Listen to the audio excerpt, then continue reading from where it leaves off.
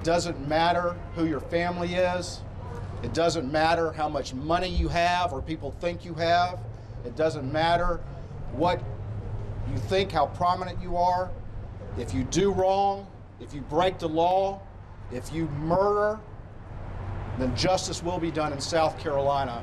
And I think South Carolina has shown the nation and the world how a process can work and work well. Amen. Thank y'all.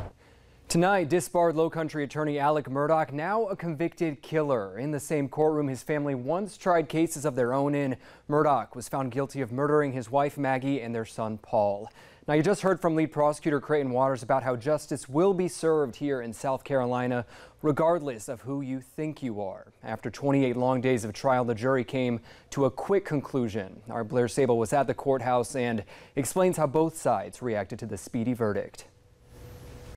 Guilty on all counts. It took the jury less than 3 hours to come to that unanimous decision, finding that Alex Murdaugh, beyond a reasonable doubt, killed his own family members. Following the verdict, the entire prosecution team was met with cheers outside of the courthouse. South Carolina Attorney General Alan Wilson claimed victory for the state, flanked by the entire team. Lead prosecutor in the case, Creighton Waters, wanted to send a message to the world that no one is above the law. It doesn't matter who your family is. It doesn't matter how much money you have or people think you have. It doesn't matter what you think, how prominent you are. If you do wrong, if you break the law, if you murder, then justice will be done in South Carolina. And I think South Carolina has shown the nation and the world how a process can work and work well. The defense quickly left the courthouse, Dick Harpootlian expressing disappointment in the decision, but providing no further comment. Murdaugh will spend the night in the Colleton County Detention Center, where he will await sentencing tomorrow morning. Murdaugh is facing 30 years in prison to life without the possibility for parole for each murder charge. Court begins here at 9:30 tomorrow. Reporting in Colleton County, South Carolina, I'm Blair Sable. Our Michael Higdon was inside the courtroom when that verdict was being read and tells us what the atmosphere was like.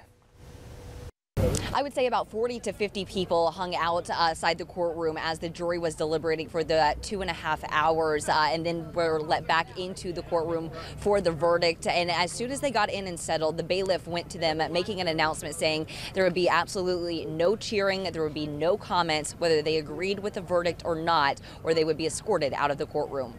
When Alec was brought into the courtroom, he didn't look nervous. He was talking with his defense attorneys.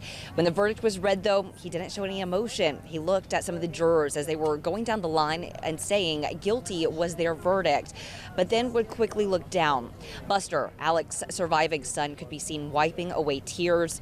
Once the judge told Alec that he had been found guilty, a sheriff's deputy pulled out his handcuffs and started cuffing Alec in the courtroom, which is the first time we've seen that. Alec turned around and was looking at Buster, nodding his head, and you could see tears in his eyes as I think reality finally hit that he would be going to jail. Attorney General Alan Wilson said justice was served tonight. Our criminal justice system worked tonight. It gave a voice to Maggie and Paul Murdaugh, who were brutally mowed down and murdered on the night of June 7th, 2021 by someone that they loved and someone that they trusted. And they couldn't be here to testify for themselves tonight. Their testimony came through the evidence and the information that was gathered by the men and women of the agencies I've just mentioned. It came from the testimony of the agents and the investigators and the attorneys and the folks on our staff who were able to get it to the court record. And so I want to say tonight, their voice was heard tonight, and justice was brought for them. We can't bring them back, but we can bring them justice. Buster, his girlfriend Brooklyn, Lynn, Alec's sister, and her husband were in the courtroom as that verdict was read, and then they were escorted out by Colleton County Sheriff's deputies. No word on if they will be back here for the sentencing tomorrow. Reporting in Colleton County, I'm Michael Higdon. And minutes after the jury found Murdaugh guilty, dozens of bystanders and people who have been following the trial since the very beginning shared their thoughts outside of the courtroom. A crowd gathered as the prosecution team shared that they were thankful, like we just heard, that Alex Murdaugh was found guilty and the 6-week-long trial had finally come to an end. Bystanders shared hugs, they took photos, they called loved ones to share their experience witnessing what some call was one of the largest trials in South Carolina's history. Justin Bamberg is an attorney who represents victims in Murdaugh's financial crimes, and he says the jurors, fortunately, did not fall for Alex's lies. I think that for me, it restores faith, right? I believe in the justice system, the judicial system, right? But Alec is somebody who's benefited from all of the bad parts of it. And to see him held accountable, you know, this whole trial, the only thing running through my mind was, I hope they don't fall for his lie.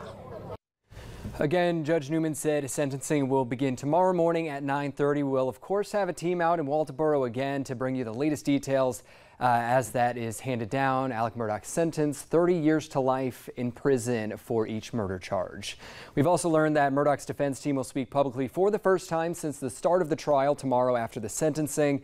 Updates on that as soon as it happens.